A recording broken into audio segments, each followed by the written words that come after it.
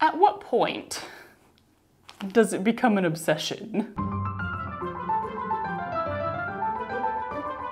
So we're in sort of a weird, holding sort of situation when it comes to the whole moving thing. At this point that I am filming right now, we still haven't actually closed on the house that we bought. We've been reassured that there's like no way we could lose it. Okay, we're just, you know, not actually the owners of it yet. So we can't start on any of the renovations that need to happen before we can move in, and we can't start moving out. So Matt had to go to New York for work, so he went ahead and packed up his studio just in case, you know, he doesn't have time later. And I was about to start packing up my studio, and then I was like, oh wait, between the closing and the renovations, I've got weeks, at least like a couple weeks. I'm not gonna sit around for weeks. I'm gonna do projects. Who are we kidding? I'm gonna try to do some small projects over the next couple weeks. Small-ish projects. Simple projects, things that don't involve, you know, 3 weeks of patchworking fabric or trying to block out an entirely new pattern. And I have been really wanting more of this dress. I know, I already have so many, but this dress specifically, out of all the ones I've made from my magic pattern, the only pattern I consistently use, this has definitely been my favorite. It has been the most worn. This is like every time I do laundry, it's in there because I have always worn it. So why not just make some more? But I was also like, that's not worth making a video about. You've already made so many of these dresses in a video. Why would you do it again? But then y'all saved me, because I was going through comments the other day and there were a few comments about this pattern, this dress. Someone said, what about a V-neck? Someone said, what about a scoop neck? And someone said, what about a cowl neck? So we're gonna do all three of those today. Probably gonna start easy with the V-neck, then do the scoop neck, because I think the cowl neck will kind of need to have a scoop neck. I am making all of them out of delightfully soft, pleasurable knits. So first up, I have this piece of gray fabric that I just got in my last Remainders remnant haul. I actually realized when I got home that this is the exact same fabric that I made one of my dolman sleeve shirts out of, that I also wear all the time because it's very enjoyable. I think this will be the scoop neck one. Then I have this massive chunk of fabric. I've already used it one time to do a mock-up and I still have so much left. I got this at Joann before I discovered Remainders, but it was like 80% off, so I just bought everything that was left on, I always want to say the spool, but it's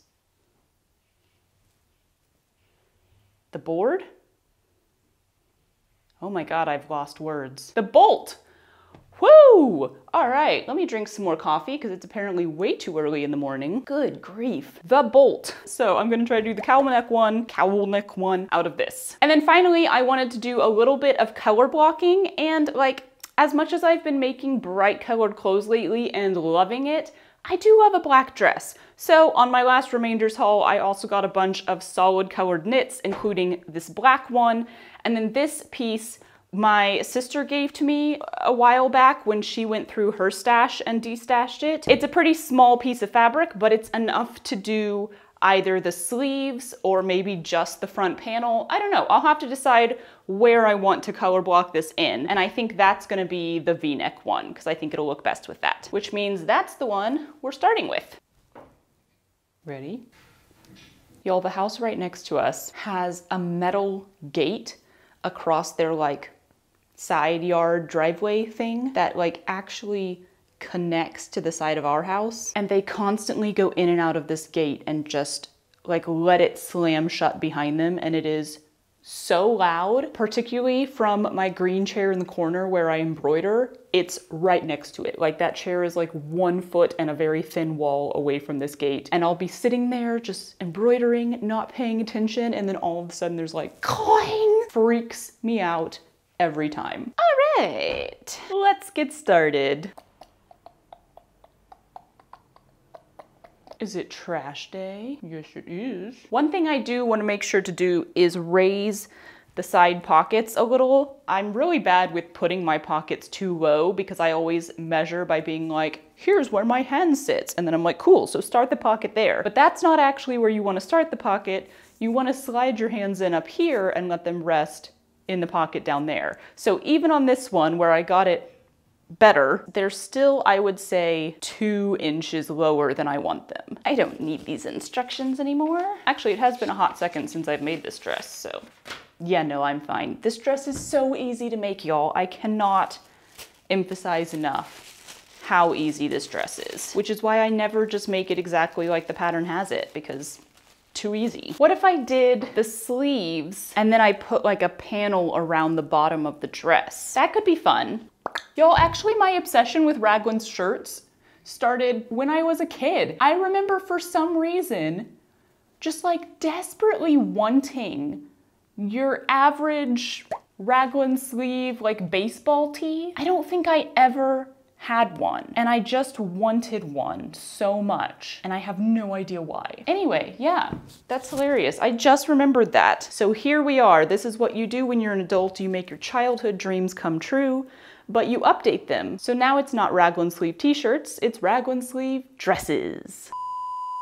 Okay, I got distracted, but I'm back. And I'm thinking, what if I do the pockets in this material? Because the way this dress kind of stretches open, you typically can see a little bit of that inner pocket. And I actually really like how I did it on this one, where you can see the purple. So I think that would be fun if you had this on the sleeves and then a little peek in the pockets. We're gonna go for it.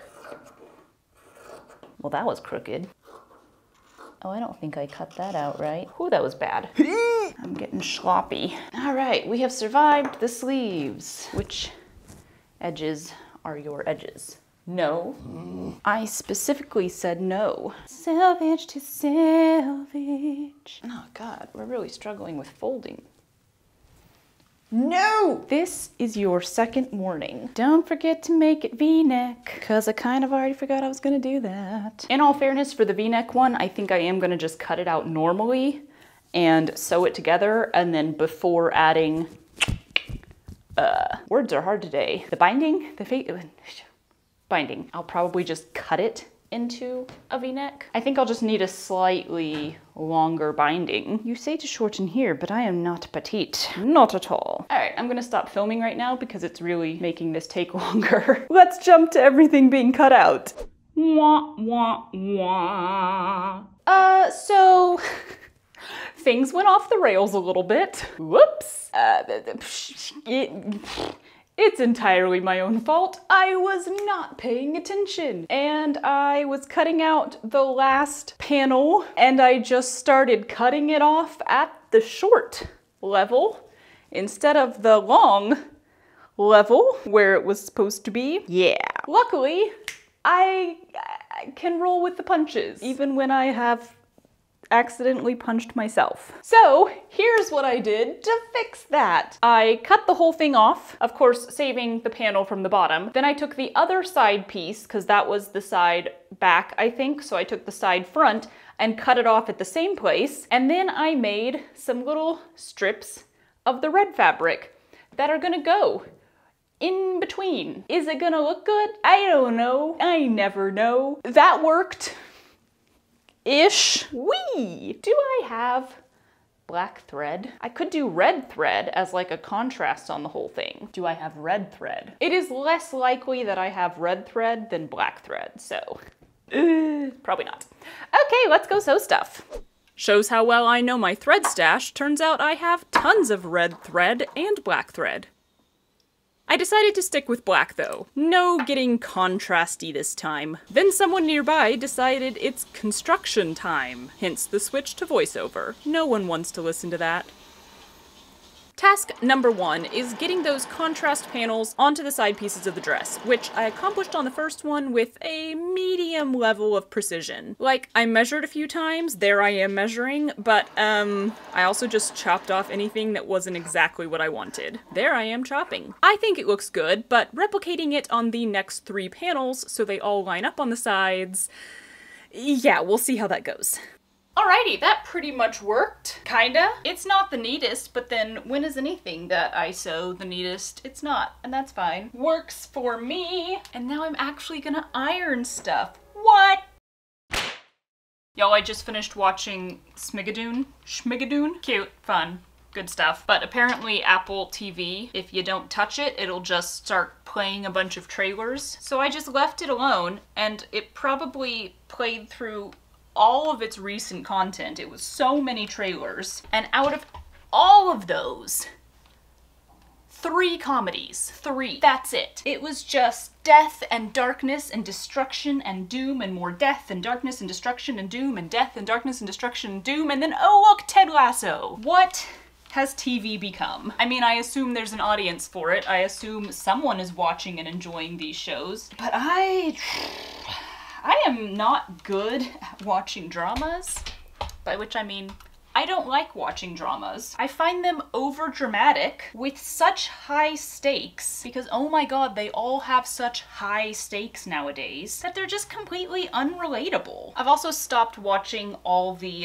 superhero stuff, and I'm not a big fan of disaster movies either, because it's always like, here's the characters you should care about because they're our main characters, and that group of people in the background who just got taken out by an alien spaceship or a giant wave, don't worry about them. We don't care about them. I'm sure none of them had families or hopes and aspirations of their own. And like when I watch these things, I cannot help but see everyone random who dies and be like, why don't we care about them? Also just like the practical cost of the destruction. These superhero fights always end up taking place in some city, and they'll just come through and like smash through a bunch of cars, and you're not supposed to care about that, but in my head I'm going, oh my god, all of those people have to buy a new car now. Their insurance is probably gonna go through the roof. Look at that building you just smashed. Like, how much is this going to cost the taxpayers to rebuild their city after you guys finish battling it out? I don't think I'm the target audience for these kind of movies. Sports movies.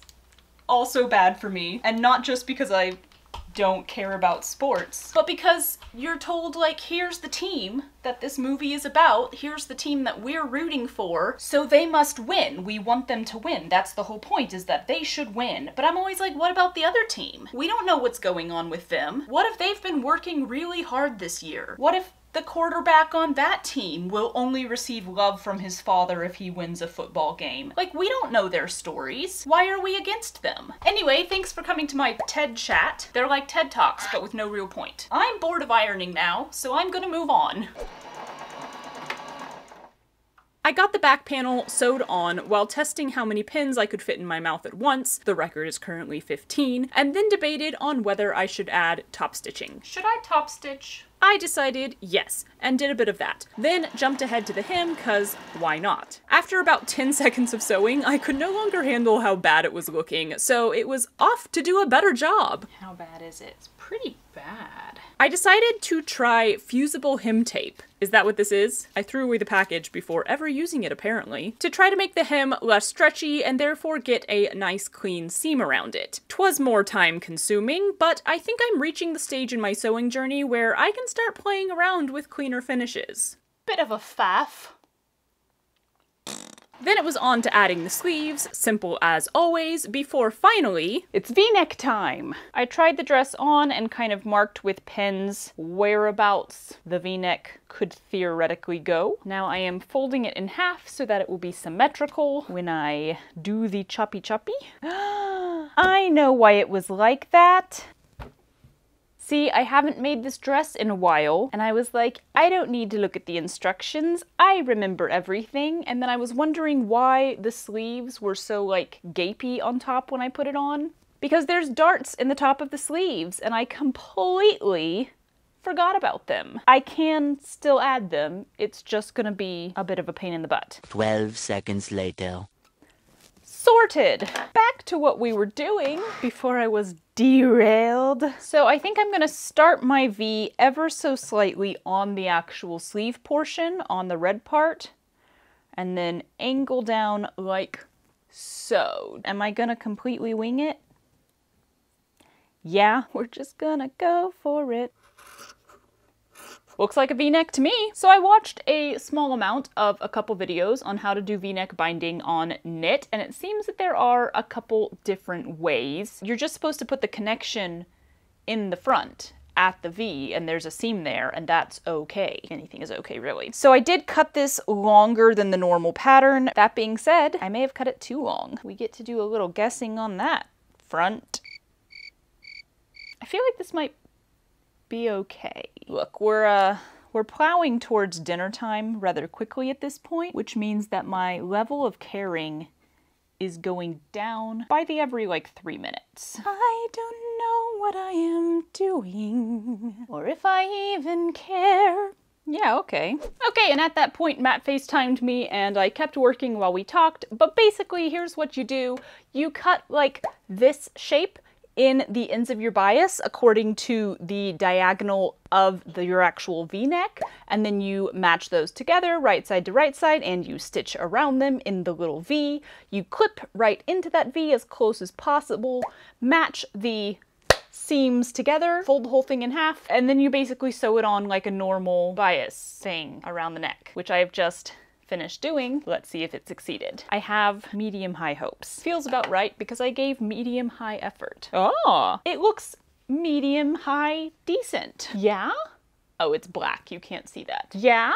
It's ever so slightly off, but you know what? It's not bad. Here's what I'm gonna do. I'm gonna try it on, make sure that it's okay, iron it, top stitch around the whole outside, and then dress number 1 is done. Just in time for dinner. Let's move on to day 2 and dress 2, and I will try to go on slightly fewer tangents. I won't try very hard, but I'll try a little. Alrighty, day 2, dress 2, let's go! That was officially all of my energy for today. Like all of it. It's gone. Possibly because I keep getting woken up at 5:30 in the morning by spam calls. Why? It is an ungodly hour. I have massively overfilled my coffee cup.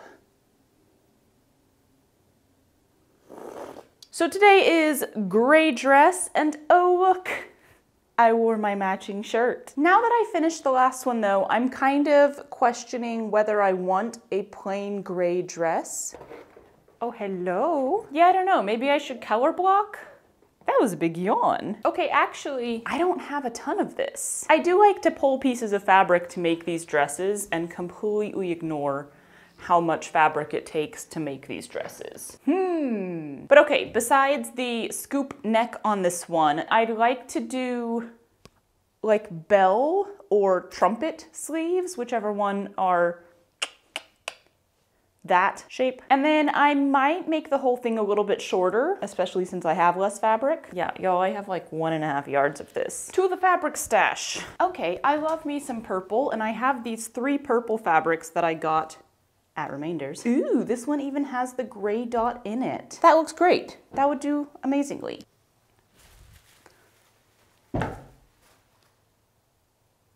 Why? Come back. Y'all, color blocking, fabric piecing, whatever it's called. It'll save your butt and leave you with like more interesting clothing in the end. I should probably note that I widen the hem on these dresses pretty much every single time I make them now. Like I just added a full-on 2.5 inches on each side of this panel. I'm just doing it by eye now. I used to mark it out all nice and neat, and now I'm just like, it'll be fine. But yeah, so if you're making this yourself and like you follow the actual shape of the pattern and it doesn't seem as swooshy as mine, that's why I add a lot of width. Because I live for the swoosh. I am once again asking that we skip ahead to everything being cut out. Do I have gray thread? I have purple thread. I do not have gray thread. I think the sewing of this is gonna be pretty average. Nothing all that interesting. Yeah, I'll get back to you when we get to the interesting part, or the different part, which will be the scoop neck, which will be the very end. So, skip ahead. All right, that went, not terribly. I decided to play around with the fusible heat tape, tape, wow, while doing the pockets, and it didn't go super well. So in typical me fashion, I gave that up and just didn't do it on the second pocket. So I have one pocket that's pretty janky and the other pocket looks a lot nicer. We don't fix our mistakes here, we just make sure to not make them again. I also completely forgot, once again, to put a dart in the sleeves. I at least remembered before sewing them on this time. And I did the whole hemming method of pre-ironing your hem with all the proper folds before you sew over it. What? Where has my slappadashery method gone? All right, so the last thing is the scoop neck. Once again, like before, I tried it on and just kind of marked out with some pens how low I want it to go and everything, what the general curve should be. I'm gonna fold it in half and chop off some fabric. The binding this time should be nice and easy. It's pretty much normal. I'm just guessing at the length once again. Let me leave myself some seam allowance.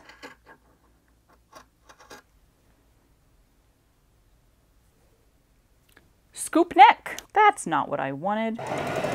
Wow, you have brains.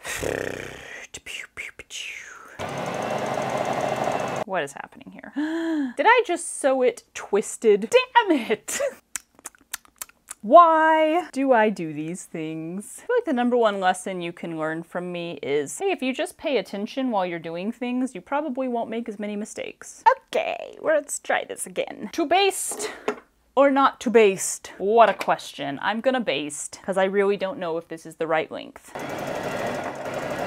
Okay, I think it's okay, because when I hold it up from the shoulders, well, I think it's mostly okay. I think it could be a little tighter. Okay, I'm gonna make it a little tighter, but basically that's it. The scoop neck, easy. We're gonna call that a success and move on to dress number 3.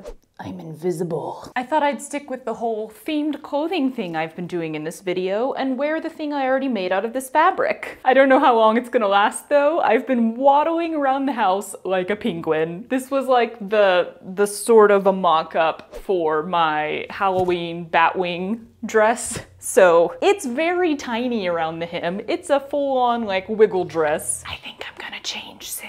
Anyway though, cowl neck. So here's what you'll find if you look up cowl neck dresses, which I did yesterday. They're pretty much all sleeveless, like all of them. I found very few exceptions. One of the exceptions was Closet Historian has a great video on how to make a cowl neck top, and it has like dolman sleeves. Wasn't super helpful for me for this project because her front piece was all one piece. I have raglan sleeves and a 3-piece front bodice, so I've made a cowl neck one time before, sort of. It was sort of a cowl neck, I guess, on the bridesmaid's dress I made back in the day. That was one of my like first sewing projects. It had sort of this cowl-y style neck on it, and the way on that pattern that neck got added on was as a completely separate piece. Basically like sewing the binding onto something, but your binding is this big, and so it goes blunk and it drapes forward. So I'm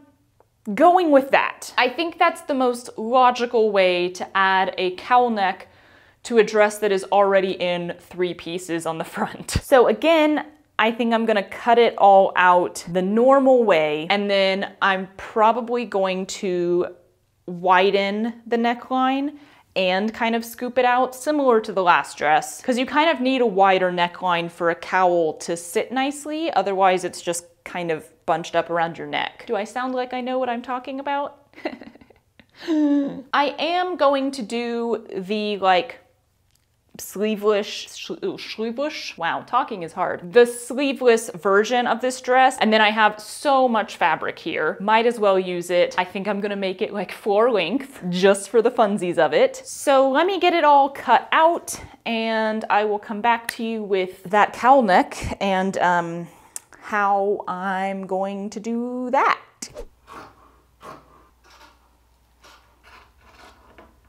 Okay, so the cowl neck that I made on that bridesmaid's dress went all the way around. It had a floopy part in the front and it had a floopy part in the back. I don't want that on this. I want like a normal neck binding on the back, and then I want the cowl neck to come out and drape just in the front. I'm seeing this shape. I'm trusting myself to be able to draw it here. Folded in half, sewn into a circle, and then the curved side of it is what actually gets sewn onto the neckline, and the straight side of it is what falls forward. This could be entirely wrong, but you know what? look at all this fabric I still have left over. So if I cut out this little piece and it isn't right, I have plenty of material to go back to the drawing board and figure out something else. Okay, I'm sure it'll be fine. Looks like that. No clue. No clue. But I shall waddle away to sew anyway. Y'all, why? Why do I do these things? I just sewed in the pocket with the opening on the middle seam of the dress, like here, instead of the side seam of the dress, where it's supposed to go. It's fine, it's not like I cut anything off, it just means that I have 3 long seams that I now have to seam rip. No one to blame but myself. I should pay more attention. But I did try interfacing my pockets this time, so that's fun. I usually don't do that because it just ends up feeling very stiff, and I could probably get some even thinner interfacing than this. The thinnest one that I currently have is still a little thick for a knit this light. And I could probably just interface, you know, the side that's getting sewn into the opening with like a thin strip. I don't know, at this point I'm just trying different things, because when you're making the same dress over and over and over again, you might as well try different things. All right, kiddos, fellow adults. I don't think I have much of a child demographic. We have reached the point of the cowl neck. I just tried it on like I did with all the other ones. I think I'm not gonna do as low of a scoop neck as the last one, but instead go a little bit wider and cut some off of the shoulders. And as usual, just gonna wing it. So a bit wider, a bit lower. But here's what I'm gonna do. I'm just gonna sew the ends together and then like pin the whole thing on and see what it looks like, because I still have no idea. Be thou not a little bitch. It's like wrangling a wet toddler. Cowl neck. That seems okay. I like the height, so I don't really want to lose any of that because that's where you get all the drape, but it is too long this way. I'm gonna just cut off that without measuring at all. Yeah, you know, I don't know, but I'm just gonna go for it. Like, not even basting it, kind of go for it. Why not? Have I possibly just gotten like a little bit bored? It's possible. Yep. All right, I'll figure this out and come back to you.